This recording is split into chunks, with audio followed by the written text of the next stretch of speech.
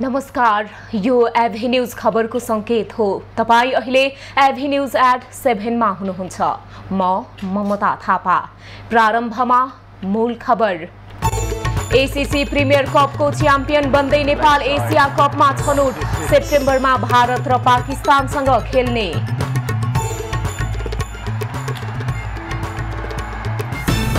हत्या अभियोगमा फरार रहेका एमालेका सांसद कोइरी निलम्बित। सभामुखको निर्देशनमा निलम्बन गरिएको संसद सचिवालयद्वारा जानकारी।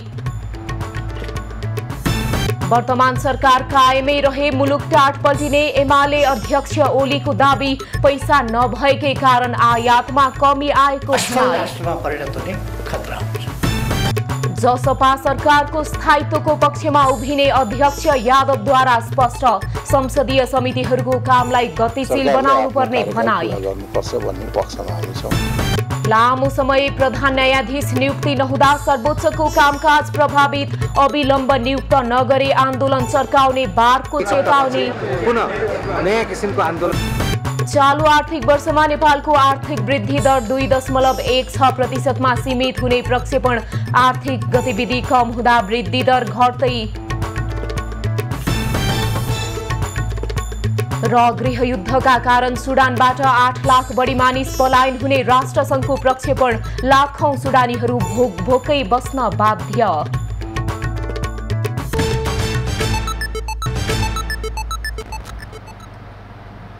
अब खबरको सिलसिला प्रारम्भ गरौं नेपाल एसिया कपमा छनौट सम्बन्धी प्रसङ्गबाट। एसीसी प्रिमियर कपको उपाधि नेपालले जितेको छ। आज त्रिवी क्रिकेट मैदान कीर्तिपुरमा यूएईलाई 7 विकेटले पराजित गर्दै नेपालले उपाधि जितेको हो। उपाधिसँगै नेपाल आगामी सेप्टेम्बरमा पाकिस्तानमा हुने एसिया कपका लागि छनौट भएको छ। यूएईले दिएको 118 रनको लक्ष्य नेपालले 30.3 ओभरमा 3 विकेट गुमाएर पूरा गरेको हो। नेपालका लागि गुलशन झाले सर्वाधिक 67 रनको अर्धशतकीय इनिङ खेले। भीम सार्कीले 36 रन जोडे। खेलमा यूएईका लागि रोहन मुस्तफाले 2 तथा आयान खानले 1 विकेट लिए। त्यसअघि शुक्रबार पहिले ब्याटिङ गरेको यूएईले 27.3 ओभरमा 9 विकेट गुमाउँदै 106 रन बनाएको अवस्थामा खेल वर्षाका कारण रोकिएको थियो। रोकिएको स्थितिबाट आज खेल सुरु भएकोमा यूएईले 11 रन थप्दै आफ्नो अन्तिम विकेट गुमायो। नेपालका लागि ललित नारायण राजवंशीले अन्तिम विकेट लिए। यूएईले 33.1 ओभरमा 10 विकेट गुमाएर 117 रन बनाएको हो। यूएईका लागि आसिफ खानले 54, आर्यान लाक्राले 23 रन जोडे पनि अन्य खेलाडीले उल्लेख्य प्रदर्शन गर्न सकेनन्। नेपालका लागि ललित राजवंशीले 4 विकेट लिए। करण केसी र सन्दीप लामिछानेले समान 2-2 तथा गुलशन झा र सोमपाल कामीले 1-1 विकेट लिए। जितसँगै नेपाल सेप्टेम्बरमा पाकिस्तानमा हुने एसिया कपमा छनौट भएको छ। नेपाल सन् 2002 पछि पहिलो पटक एसिया कपमा स्थान बनाएको हो।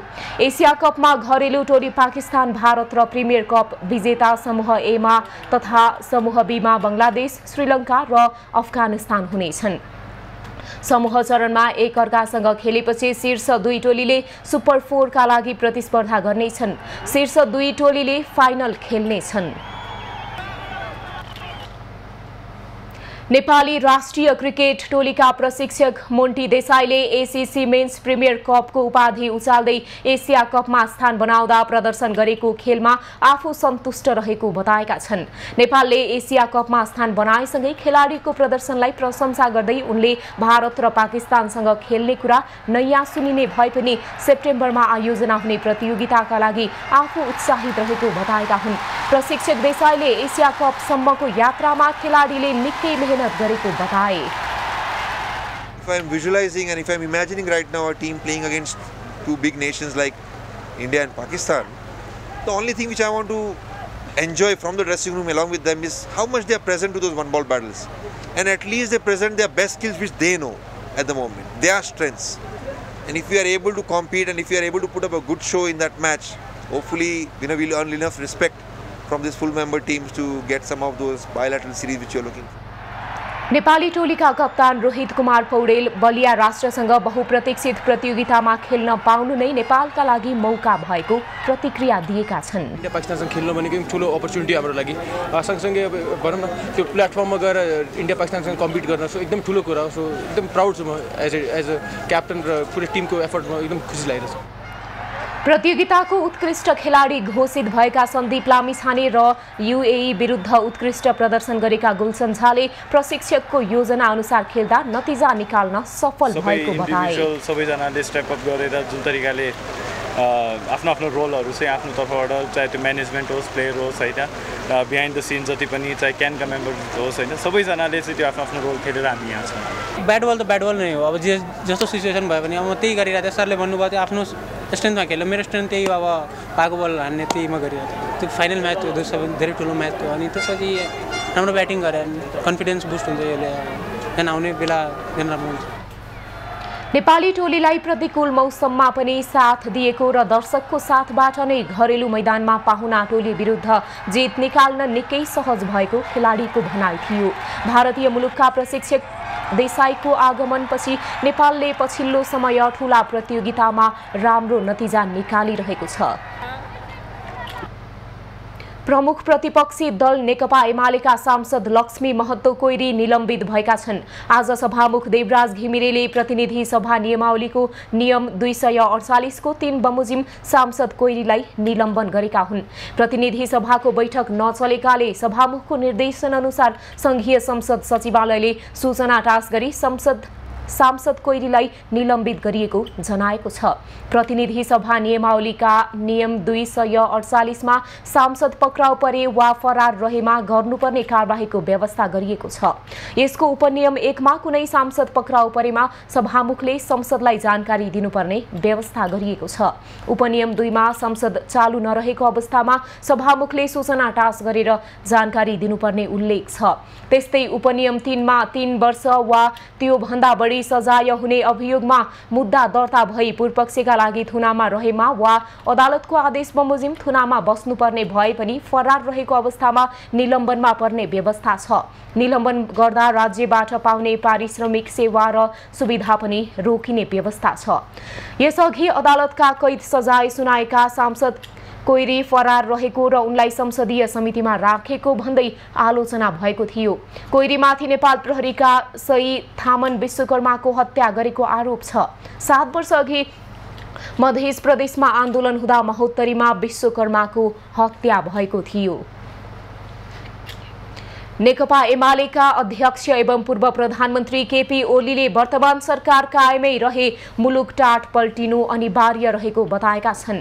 नेकपा एमाले काठमाडौँ महानगर कमिटीले आज आयोजना गरेको कार्यक्रममा उनले मुलुकको अर्थतन्त्र पूर्ण रूपमा ओह्रालो लागेको र अबको 1.5 वर्षमा रोक्न नसके मुलुक असफल राष्ट्र बन्ने खतरा औल्याएका हुन्।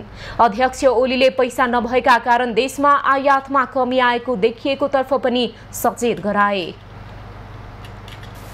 अब यदि 18 महिनाभित्र 1.5 वर्षको समयमा यस्तो स्थितिमा अर्थतन्त्र पुगेपछि 1.5 वर्षको अवधिभित्र यदि अर्थतन्त्र सही बाटोमा फर्काउन सकिएन, ओह्रालो लागेकोलाई रोक्न सकिएन र यता फर्काउन सकिएन भने फेरि मुस्किल पर्छ। देश असफल राष्ट्रमा परिणत हुने खतरा हुन्छ। ओलीले अर्थतन्त्र सङ्कटमा भएकै कारण सरकारले स्थानीय तहमा जाने समपूरक बजेट 50% कटौती गरेको पनि दाबी गरे। जनता समाजवादी पार्टीका अध्यक्ष उपेन्द्र यादवले आफूहरू सरकारको स्थिरताको पक्षमा रहेको बताएका छन्। आज प्रतिनिधि सभा सदस्यको शपथ लिएपछि सञ्चारकर्मीसँग कुरा गर्दै उनले सरकारले आफ्नो कार्यकाल पूरा गर्नुपर्छ भन्ने पक्षमा पार्टी रहेको स्पष्ट पारेका हुन्। अध्यक्ष यादवले अस्थिरताले कसैको पनि हित नगर्ने र लोकतन्त्रलाई कमजोर बनाउने भन्दै जनतामा वितृष्णा जाग्न दिन नहुने उल्लेख गरे। सरकारले आफ्नो कार्यकाल पूरा गर्नुपर्छ भन्ने पक्षमा हामी छौँ र अस्थिरताले कसैको हित गर्दैन, लोकतन्त्रलाई कमजोर बनाउँछ र जनतामा वितृष्णा र एउटा चाहिँ के भन्दाखेरि जाग्ने स्थिति हुन्छ, त्यो गर्न दिनुहुन्न। अध्यक्ष यादवले सरकार निर्माणको सम्बन्धमा राष्ट्रिय समझदारी बन्नुपर्नेमा जोड दिए। संसदीय समितिहरूको कामलाई सक्रिय र गतिशील बनाउनुपर्ने उनको भनाइ छ। अध्यक्ष यादव वैशाख 10 गते भएको उपनिर्वाचनमा बारा क्षेत्र नम्बर 2 बाट निर्वाचित भएका हुन्। लुम्बिनी प्रदेशका मुख्यमन्त्री डिल्ली बहादुर चौधरीले विश्वासको मत पाएका छन्। आज बसेको लुम्बिनी प्रदेश सभाको पहिलो अधिवेशनको 10औं बैठकबाट मुख्यमन्त्री चौधरीले विश्वासको मत पाएका हुन्। चौधरीले 8 दलका र 1 स्वतन्त्र गरी 53 सांसदको मत पाएका हुन्। 29 मत उनको विपक्षमा परेको छ। राष्ट्रिय प्रजातन्त्र पार्टी राप्रपाका 4 जना सांसद भने तटस्थ बसेका छन्। वैशाख 14 गते मुख्यमन्त्रीमा नियुक्त भएका चौधरीले 5 दिनपछि आज विश्वासको मत लिएका हुन्। चौधरीलाई कंग्रेसका 27, माओवादीका 11, नागरिक उन्मुक्तिका 4 जनमत, जसपा र लोसपाका 3-3, जनमोर्चा, नेकपा एकीकृत समाजवादी र स्वतन्त्र 1-1 सांसद सहित 53 जनाको समर्थन छ। प्रदेशमा 87 जना सांसद रहेका छन्। तत्कालीन प्रधान न्यायाधीश चोलेन्द्र शमशेर जबरामाथि महाअभियोग लगाएसँगै सर्वोच्च अदालत कायम मुकायम प्रधान न्यायाधीशकै भरमा चलिरहेको छ। प्रधान न्यायाधीश नियुक्ति गर्ने संवैधानिक परिषदको बैठकमा सहमति जुट्न नसक्दा अझै सर्वोच्च अदालत कहिलेसम्म नेतृत्वविहीन हुन्छ भन्ने अन्यल छ। पटक पटक सरोकारवालाको ध्यानाकर्षण गर्दा समेत माग सम्बोधन नभएपछि नेपाल बार आन्दोलनमा उत्रिएको छ।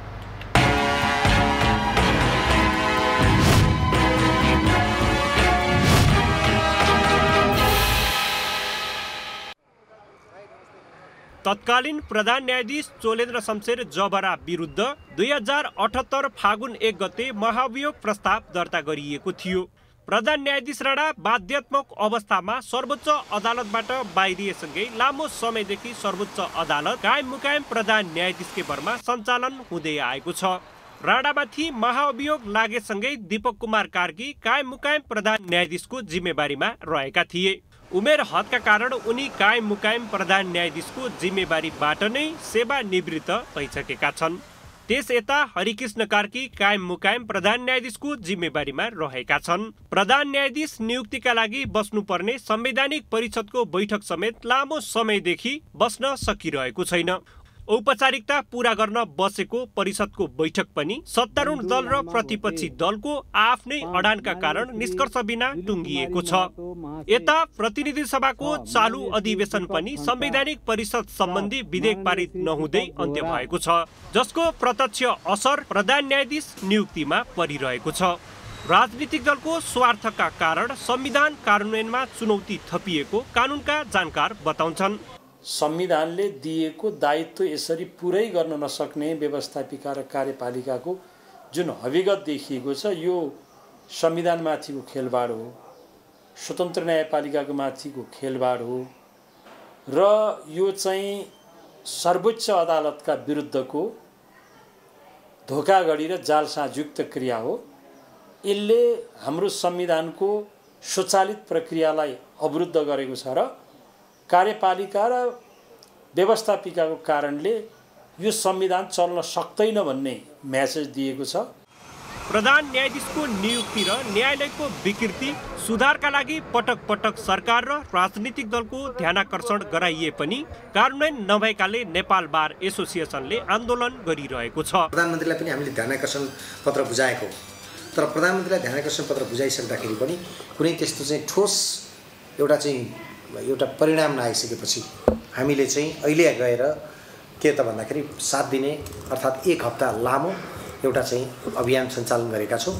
त्यो अभियान प्रधान न्यायाधीश नियुक्त होस् भन्ने पक्षमा हो। त्यो अभियान भनेको न्यायालयभित्रको पनि विसङ्गति केही छ भने त्यो पनि हटोस् भन्ने पक्षमा पनि हो। प्रधान न्यायाधीश नियुक्त गर्न नसक्दा सर्वोच्च अदालत, उच्च अदालत र जिल्ला अदालतहरूमा दर्जनौं न्यायाधीशको पद यति बेला रिक्त रहेको छ। यसै पनि मुद्दाको किनारा लाग्न वर्षौं वर्ष लाग्ने हाम्रो जस्तो मुलुकमा प्रधान न्यायाधीश नियुक्त गर्न नसक्दा न्यायालय प्रतिको जनविश्वास समेत गुम्ने जोखिम पडिरहेको छ। क्यामेरामा सुरेश रजकका साथमा सरोज बस्याल, काठमाडौँ।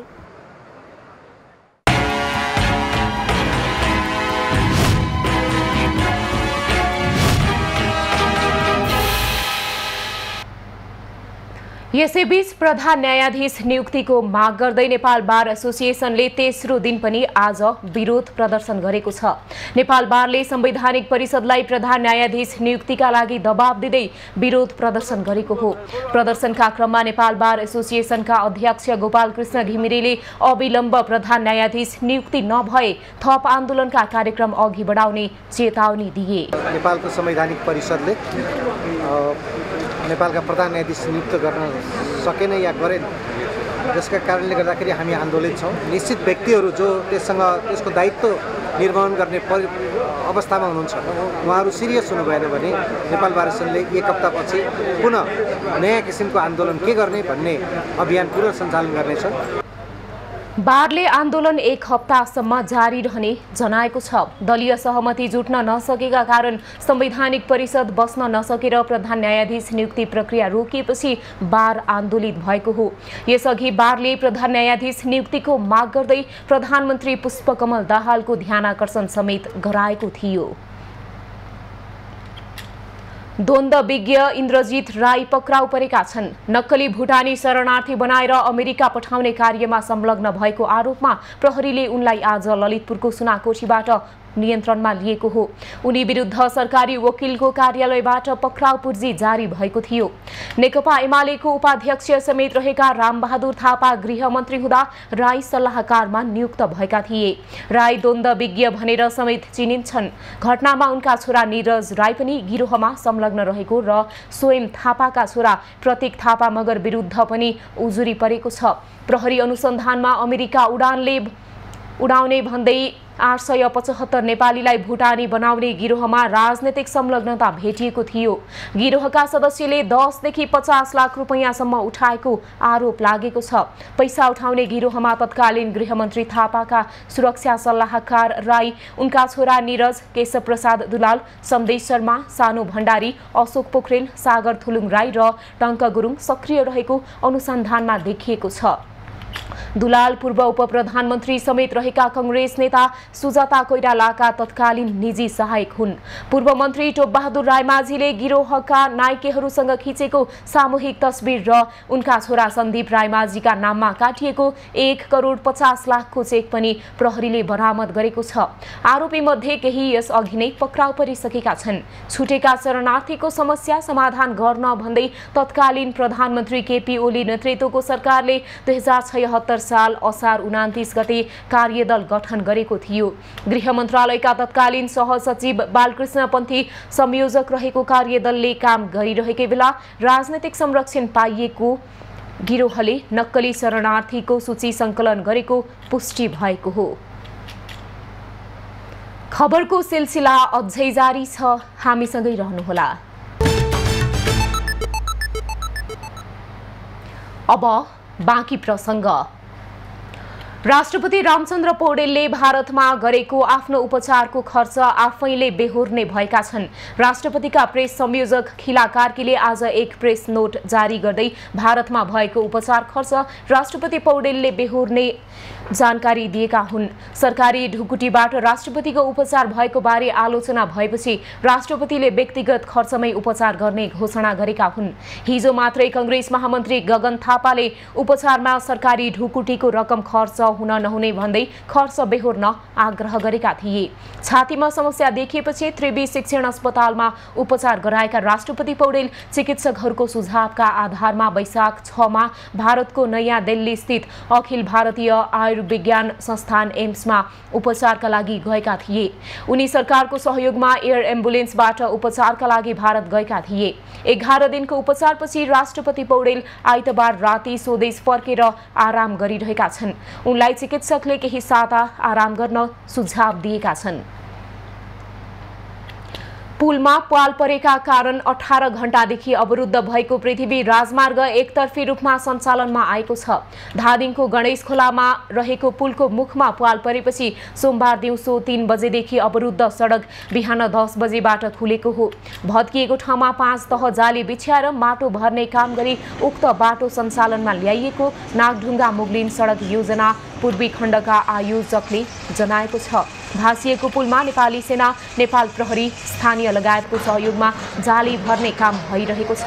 ट्राफिक प्रहरीको सहायतामा अहिले एकतर्फी रूपमा सवारी साधन खुला गरिएको हो। केही घण्टापछि यहाँ सवारी साधन सञ्चालन गर्न केही सहज हुने प्रहरीको भनाइ छ। सडक खुलेसँगै हिजोदेखि राजमार्गमा रोकिएका सवारी साधन गन्तव्यतर्फ लागेका छन्। यसअघि सडक बन्द भएको समयमा साना सवारी साधनले वैकल्पिक मार्ग प्रयोग गरिरहेका थिए। वैकल्पिक बाटो हुँदै ठूला बस र ट्रकहरू जान नसक्ने भएकाले ती सवारी साधनहरू भने रोकिएका थिए। राष्ट्रिय तथ्याङ्क कार्यालयले चालु आर्थिक वर्ष 2079-80मा मुलुकको आर्थिक वृद्धि दर 2.16% मात्रै कायम हुने प्रक्षेपण गरेको छ। आज काठमाडौँमा पत्रकार सम्मेलन गर्दै वार्षिक राष्ट्रिय लेखा तथ्याङ्क सार्वजनिक गर्दै कार्यालयले चालु आर्थिक वर्षको बजेटमा 8% को आर्थिक वृद्धिको लक्ष्य भए पनि 5.84% को लक्ष्य पूरा नभई 2.16% मा नै सीमित हुने जनाएको हो।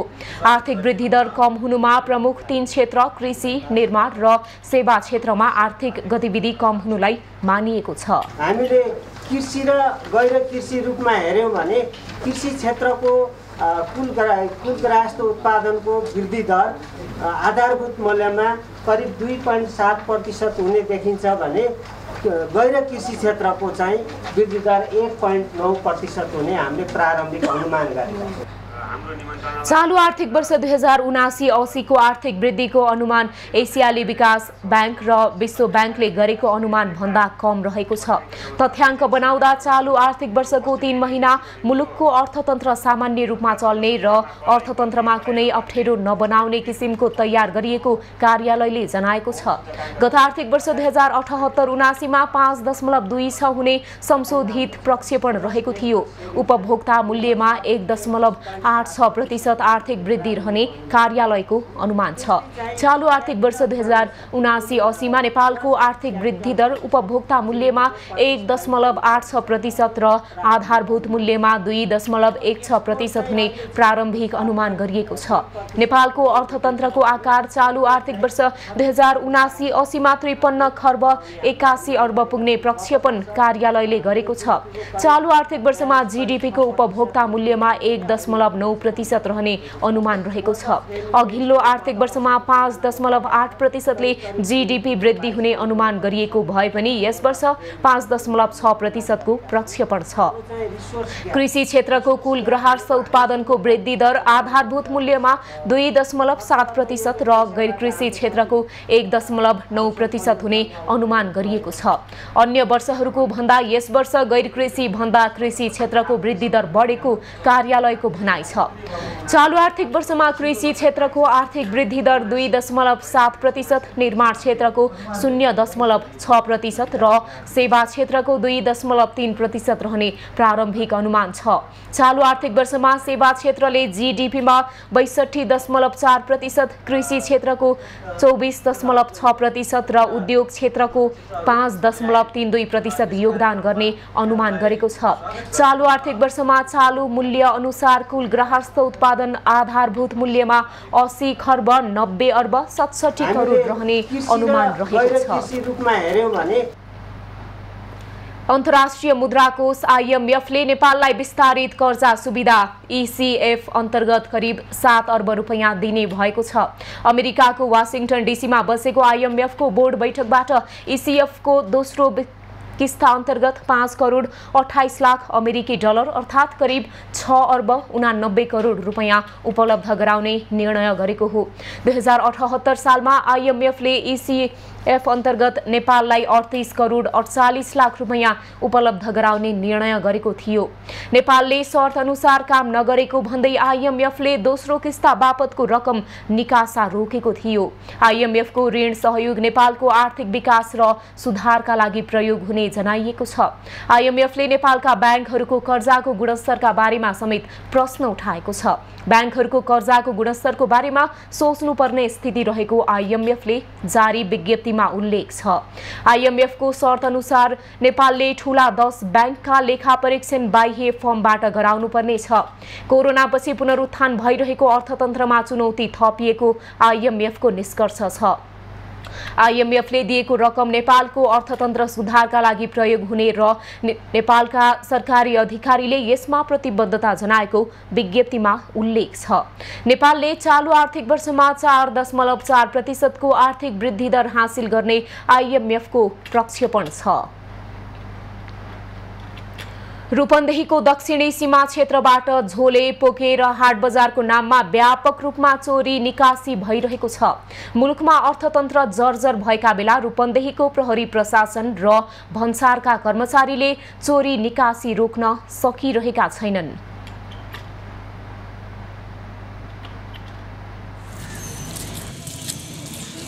नेपाल र भारतको खुला सीमाको फाइदा उठाउँदै भन्सार र प्रहरीको आँखै अगाडिबाट झोले पोकेको नाममा विभिन्न माल वस्तु बिना भन्सार आयात भई ठूलो मात्रामा राजस्व चुहावट हुँदा पनि सरोकारवाला निकायको ध्यान जान सकेको छैन। रूपन्देहीको सीमावर्ती पक्लीहवा क्षेत्र र सुनौली भन्सार नाकाको बीचमा पर्ने बस्ती बिनाको ठाउँ परेनियामा लाग्ने गरेको हाट बजारबाट दैनिक सयौं व्यक्तिले माल वस्तु बिना भन्सार भित्राउने गरेका छन्। हाट बजार लगायत भारतीय सीमावर्ती क्षेत्रका बजारबाट साइकल मोटरसाइकलबाट माल वस्तु ओसार पोसार गर्नेले घर खर्चको लागि ल्याउने गरेको बताउँछन्। बजारबाट के तपाईँ व्यापार गर्नुहुन्छ? खानाको लागि हजुर, खानाको लागि। कुन बजारबाट ल्याउनु भयो? डन्डी बजार। हजुर, यही डन्डी बजारबाट। डन्डी बजारबाट। पक्लीहवा क्षेत्रमा रहेको सशस्त्र प्रहरी र भन्सार क्षेत्रमा राजस्व चुहावट नियन्त्रण गर्न बसेको सुरक्षा र भन्सारका कर्मचारीको ध्यान पुग्न सकेको पाइँदैन। सीमा नाकाबाट खुलेआम चोरी निकासी हुँदा नियम अनुसार भन्सार गरेर तरकारी फलफुल आयात गर्नेलाई ठूलो मार परेको छ। फरेनिया भन्ने ठाउँमा भगवानपुर, पिपलैया, महुवा पिपलैया त्यो जग्गामा त यतिकै लाइन लागेछ मान्छेहरूको ओसार पसार गर्नलाई। हजारजना बजार लागेछ, बजार लाग्छ फरेनियामा हजारौँ हजारजना मान्छे, सैकडौँ जना यताको उताको यता बिना भन्सार गरेर लाउँछन्। भारतको फरेनिया बजारमा बुधबार र शनिबार हुने हाटमा सामान किन्न नेपालीको लर्को लाग्ने गर्दछ। यस क्षेत्रका नाकाहरूबाट बिहान सबेरै र रातिमा समेत ठूलो मात्रामा खाद्यान्न, लत्ता कपडा, चिनी, सुर्ती गुटखा, मरमसला, फलफुल लगायतका सामान ओसार पोसार हुने गरेको छ। रूपन्देहीबाट दामोदर खनालको रिपोर्ट। सरकारले सडक खाद्य वस्तु स्ट्रिट फूड प्रिन्टिङ पेपरमा प्याक गर्न प्रतिबन्ध लगाउने तयारी गरेको छ।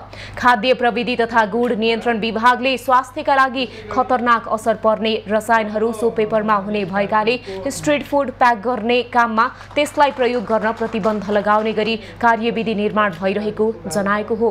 काठमाडौँमा आयोजित कार्यक्रममा विभागकी महानिर्देशक डाक्टर मनिता जोशी वैद्यले सडकमा बिक्री हुने खानेकुरामा स्वच्छता कायम गर्न जनचेतनामूलक कार्यक्रम पनि सञ्चालन गरिरहेको जानकारी दिइन्। हामीले चाहिँ अब अवेयर पनि गराउने र क्रमशः हामीले चाहिँ यसलाई प्रतिबन्ध लगाएर जुन खाद्य ऐन बमोजिम चाहिँ यस्तो हानिकारक चिजहरूलाई हामी प्रतिबन्ध लगाउन सक्छौँ। यसलाई हामी नेपाल सरकारले पनि एडप्ट गरेर यो चाहिँ प्राय हाम्रो चाहिँ डिभिजनल कार्यालय र प्रदेशमा भएका कार्यालयहरूले पनि त्यसलाई व्यापक रूपमा प्रयोग गर्नुभएको छ र यसलाई प्रचार प्रसारको रूपमा लान सकिने देखिन्छ। खाद्य स्वच्छताका लागि स्ट्रिट फूड र तरकारी तथा फलफुल बजार अनुगमनको कामलाई अझै तीव्रता दिन लागि पनि विभागले जनाएको छ। प्रतिनिधि सभाले 10 वटा विषयगत समितिको गठन गरेसँगै संघीय संसद सचिवालयले समितिको पहिलो बैठक बोलाउने तयारी गरेको छ। प्रतिनिधि सभाको गत शुक्रबारको बैठकले 10 वटा विषयगत समितिहरू गठन गरेको छ। यससँगै संघीय संसद सचिवालयले समितिको पहिलो बैठक बोलाएर समिति सभापति चयनको प्रक्रिया अगाडि बढाउने तयारी थालेको छ। संसद सचिवालयले समितिको बैठक बोलाउने प्रक्रिया प्रारम्भ भइसकेको जनाएको छ। प्रतिनिधि सभाको वैशाख 15 गते बसेको बैठकले 10 वटा सभा अन्तर्गतका विषयगत समितिहरू गठन गरेको छ। गठन गरिसके पछाडि अब समितिहरू आफ्नो बैठक बस्न लगभग भनौँ न त्यो तयारीकै चरणमा अहिले पूर्व तयारीको चरणमा हो। पहिलो बैठक अघि सभामुखले संसदीय दलका प्रमुख सचेतक तथा सचेतकहरूसँग छलफल गर्ने तयारी गरेको छ। समिति सचिवालयले पनि समितिको ज्येष्ठ सदस्यसँग समन्वय गरेर मिति तय गरी पहिलो बैठक बोलाइने भएको छ। सबै समितिहरूको पहिलो बैठक एकैपटक बन्न सक्ने र त्यसमा कुनै बाधा नरहेको सचिवालयको भनाइ छ। बैठक बस्ने सन्दर्भमा सामान्यतया अब सबै समितिको बैठकहरू एकैचोटि एकैपल्ट बस्नु उपयुक्त हुन्छ त्यस्तो देखिन्छ। यद्यपि बस्नलाई चाहिँ बाधा चाहिँ छैन। सभामुखले तोकेको दिनमा समिति सभापतिको निर्वाचन हुने र सोको सूचना प्रतिनिधि सभाका सचिवले निर्वाचन हुनुभन्दा 48 घण्टा अगावै प्रकाशन गर्ने नियमावलीमा व्यवस्था छ। प्रतिनिधि सभामा 10 वटा विषयगत समितिहरू रहेका छन्। यसको साथै प्रतिनिधि सभा र राष्ट्रिय सभाका सदस्यहरू रहने गरी 2 वटा विषयगत समितिहरू पनि छन्। प्रतिनिधि सभाको वैशाख 15 गतेको बैठकले समितिमा रहने सदस्यहरूको नाम सर्वसम्मतिले अनुमोदन गरेको थियो।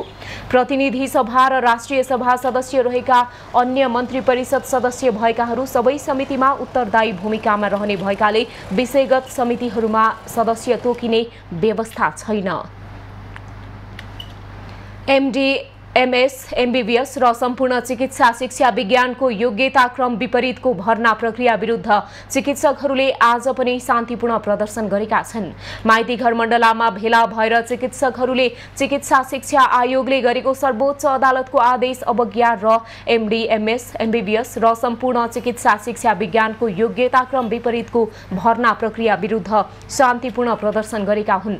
उनीहरूले आज 22औं दिनसम्म पनि सरकार र सम्बन्धित निकायहरूले आफ्ना मागहरू पूरा नगरेको भन्दै विरोध प्रदर्शन गरेका हुन्। कतिपय हामी विद्यार्थी साथीहरूको चाहिँ आँखा पाक्ने, घाँटीमा इन्फेक्सन हुने, ज्वरो आउने यस्तो किसिमको समस्याहरू पनि छ र यी समस्याहरूको लागि चाहिँ के कस्तो छ भनेर हाम्रा चिकित्सकको हकितको लागि काम गर्छु भनेका छाता सङ्गठनहरू पनि बेखबर भएर बसिएको, एउटा विज्ञप्तिमा मात्रै सीमित भएको र उहाँहरूले पनि हाम्रो आवाजमा चाहिँ आवाज बन्न चाहिँ हिचकिचावट चाहिँ प्रकट गरेको चाहिँ हामीलाई भान भएको छ। पहिला जस्तो गोला प्रथा थियो होइन, एउटा चाहिँ चान्स मात्र, एउटा जुन चाहिँ एउटा कुनै नियम छैन, कानुन छैन भने त्यस्तो भइरहेछ। यो शिक्षा आयोगले एक हिसाबले हामी विद्यार्थीहरूमाथि बार अन्याय गरिरहेको छ। हामी पहिला पनि आन्दोलन गरिरहेको छौँ, पहिला पनि आवाज उठाएको छौँ, तर हाम्रो चाहिँ आवाज शिक्षा आयोगले चाहिँ सुनेन। भर्खर चिकित्सा शिक्षामा हामीहरू छिर्न आँटेको भर्खर युवाहरूलाई चाहिँ एकदमै धेरै मर्म भइसक्यो कि हाम्रो कुरा चाहिँ कसैले नै सुन्। एमडीएमएसको प्रवेश परीक्षाको नतिजामा वैज्ञानिक व्यवस्थापन हुन नसकेको आन्दोलनरत विद्यार्थीको भनाइ छ।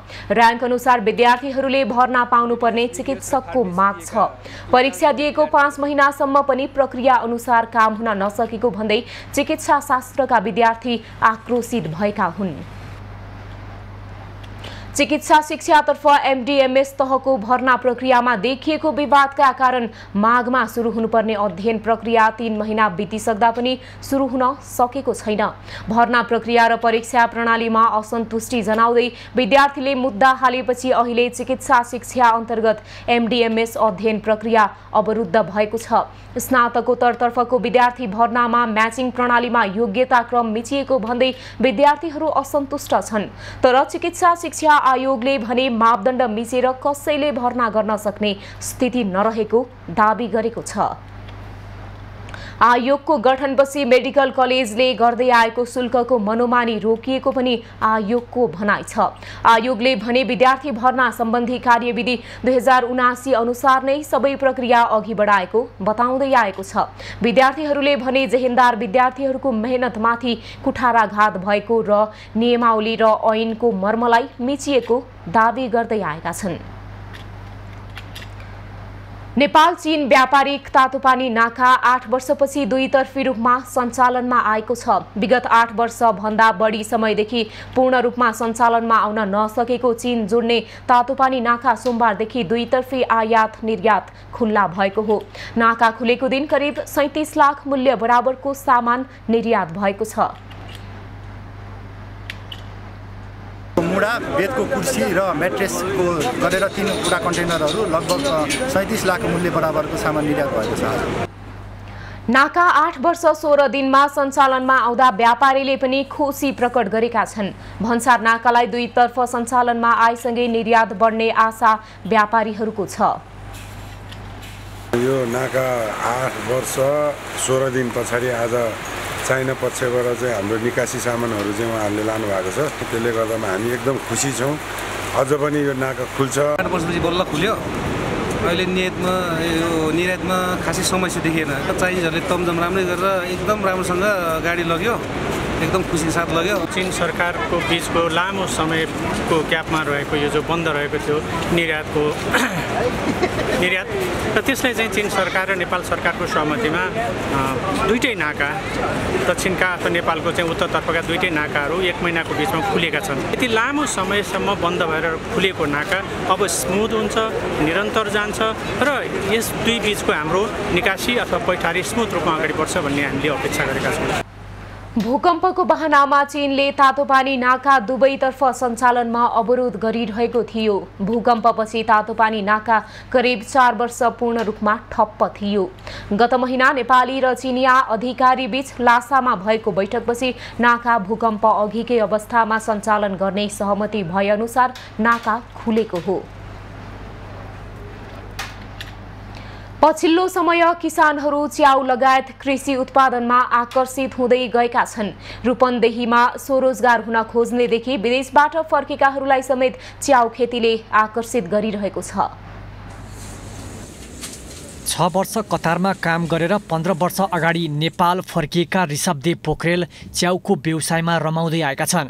च्याउ खेतीको तालिम लिएर च्याउ व्यवसायमा लागेको बताउने उनी च्याउ लगायत नेपाली कृषि उत्पादनको बजार राम्रो रहेको बताउँछन्। कि च्याउको अभियन्ताकै रूपमा काम गर्दै आएका उनी च्याउलाई उद्योगको रूपमा विकास गर्नुपर्छ भनेर लागेका छन्। हामीले च्याउ उत्पादन गर्छौँ, बिउ बनाउँछौँ, च्याउ उत्पादन गर्छौँ, मार्केटिङ गर्छौँ। त्यहाँबाट बढी भएको उत्पादनलाई हामीले प्रशोधित गरेर प्रशोधित प्रोडक्टहरूको पनि मार्केटिङ गर्छौँ। च्याउकै काम गर्न लागेको 15 वर्ष भयो अनि प्रशोधन उद्योग 5 वर्ष भयो। वैदेशिक रोजगारबाट फर्किएर स्वदेशमै केही गर्ने हुटहुटी जागेका उनले स्वदेशको माटोमै केही गरौँ भनेर कम्बर कसेका छन्।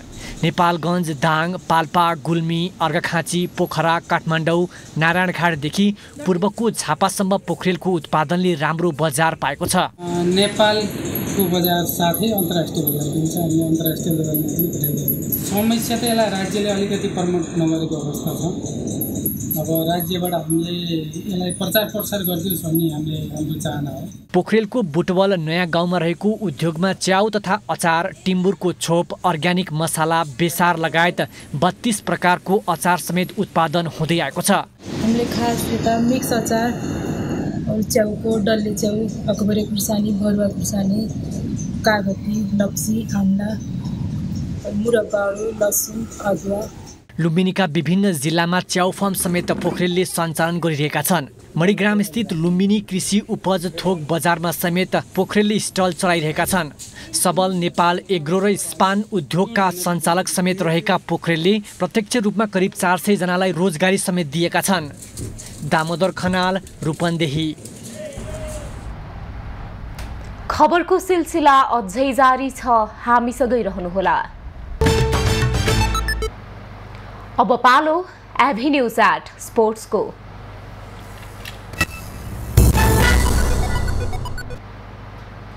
शहीद स्मारक ए डिभिजन लिग फुटबलमा शीर्ष स्थानको जावलाखेल युथ क्लब पराजित भएको छ। एन्फा कम्प्लेक्समा आज जावलाखेललाई रेलिगेसन क्षेत्रको नेपाल पुलिस क्लबले 2-1 गोल अन्तरले हराएको हो।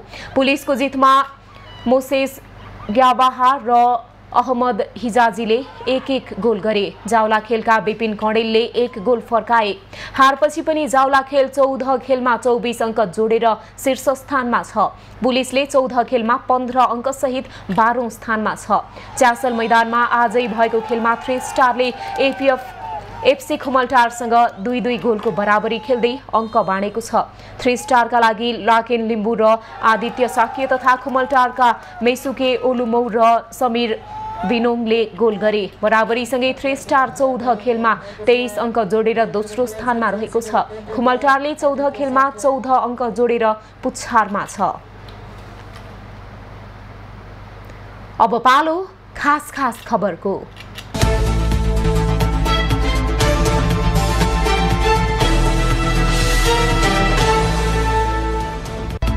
अख्तियार दुरुपयोग अनुसन्धान आयोगले यातायात व्यवस्था कार्यालय सुकेधारा काठमाडौँका तत्कालीन उपसचिव सुन्दर भट्टराई विरुद्ध 1,15,29,193 रुपैयाँ 71 पैसा भ्रष्टाचार गरी गैरकानूनी आर्जन गरेको भन्दै आज विशेष अदालतमा भ्रष्टाचार मुद्दा दर्ता गरेको छ। अख्तियारले मुद्दामा पत्नी मुना एवं छोरा उत्सुक छोरी प्रेरिकाको नाममा राखेको सम्पत्ति जफत गर्न समेत माग गरेको छ। नेपालमा थप 55 जनामा कोरोना संक्रमण पुष्टि भएको छ।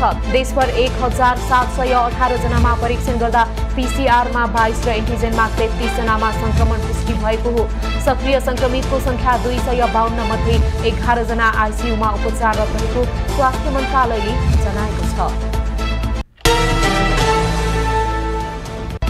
राष्ट्रिय स्वतन्त्र पार्टी रासोपाका सभापति रवि लामिछानेको चितवनस्थित घरको छतबाट खसेर घाइते भएका गाडी चालक दिलबहादुर थापाको उपचारका क्रममा आज मृत्यु भएको छ। ललितपुर स्थित मेडिसिटी अस्पताल स्रोतका अनुसार उनको आज दिउँसो मृत्यु भएको हो। सिन्धुपाल्चोक 12 विषय नगरपालिका 3 घर भएका 39 वर्षीय थापा वैशाख 4 गते चितवनमा घरको छतबाट खसेर घाइते भएका थिए।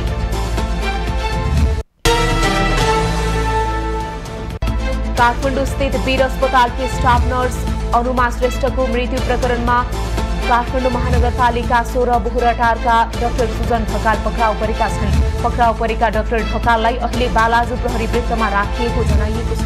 स्टाफ नर्स श्रेष्ठ शनिबार अपराह्न डाक्टर ढकालको घरमा झुन्डिएको अवस्थामा मृत भेटिएकी थिइन्। शेयर बजार परिसूचक नेप्से आज 4.26 अङ्कले घटेर 1,866.41 बिन्दुमा झरेको छ। आज 270 वटा कम्पनीका 22,22,000 किता शेयर 64 करोड 96 लाख रुपियाँमा कारोबार भएको छ। आज होटल, बीमा, विकास बैंक र अन्य समूहको शेयर सामान्य बढे पनि अरू सबै समूहको शेयर ओह्रालो लागेको छ। राष्ट्रपति रामचन्द्र पौडेलले नेपाली क्रिकेट खेलाडीलाई बधाई दिएका छन्। एसिया कप क्रिकेटमा छनौट भएकोमा राष्ट्रपति पौडेलले खेलाडी, प्रशिक्षक तथा सम्बन्धित पदाधिकारीलाई बधाई दिएका हुन्। बधाई सन्देशमा राष्ट्रपति पौडेलले नेपाली खेलाडीले देखाएको दक्षता, धैर्यता, लगनशीलता र अनुशासनको मुक्त कण्ठले प्रशंसा गरेका छन्। प्रधानमन्त्री पुष्पकमल दाहालले ACC premier cup जितेकोमा Nepali cricket टोलीलाई बधाई दिएका छन्। देशको पहिचान र प्रतिष्ठा एवं नेपालीलाई ऊर्जा प्रदान गरेको भन्दै खेलाडीहरूले थप पुरस्कार र प्रोत्साहन पाउने प्रधानमन्त्रीको भनाइ छ। थप प्रोत्साहन र पुरस्कार के हुने भन्ने प्रधानमन्त्री दाहालले खुलाएका छैनन्। सभामुख Devraj घिमिरेले Nepal ACC premier cup क्रिकेटमा जित्दै एसिया कपमा छनौट भएकोमा बधाई तथा शुभकामना दिएका छन्। नेपाली टोली विजयी भएपछि सभामुख घिमिरेले शुभकामना दिँदै खेलको अभूतपूर्व जितले नेपाल र नेपालीको शिर उँचो बनाएको बताएका छन्। सभामुख घिमिरेले नेपाली क्रिकेटको व्यवसायीकरणमा सरकारले थप सहयोग गर्ने विश्वास व्यक्त गरेका छन्।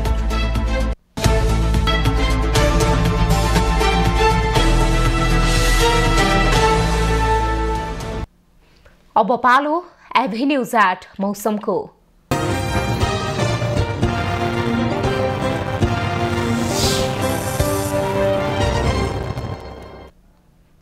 पछिल्लो 24 घण्टामा गण्डकी प्रदेशका थोरै स्थान र लुम्बिनी प्रदेशका पहाडी भूभागका केही स्थानमा हल्का वर्षा भयो।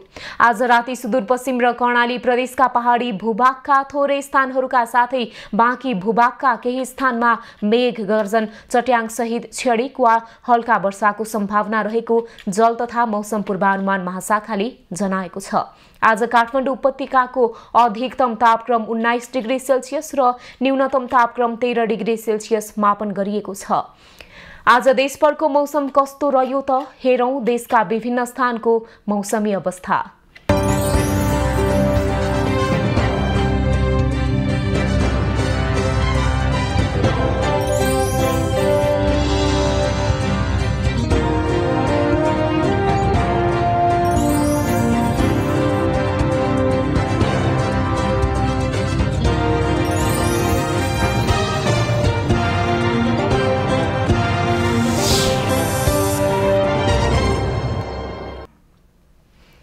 अहिलेलाई खबरको क्रम यति नै। एभीन्यूज खबरका यी सहित अन्य विस्तृत खबरका लागि www.avnews.tv लगइन गर्न सक्नुहुनेछ। युट्युब, फेसबुक र ट्विटरमा पनि हामीलाई फलो गर्न सकिनेछ। खबर भित्रको खबरका लागि हेर्दै रहनुहोला एभीन्यूज खबर। नमस्कार।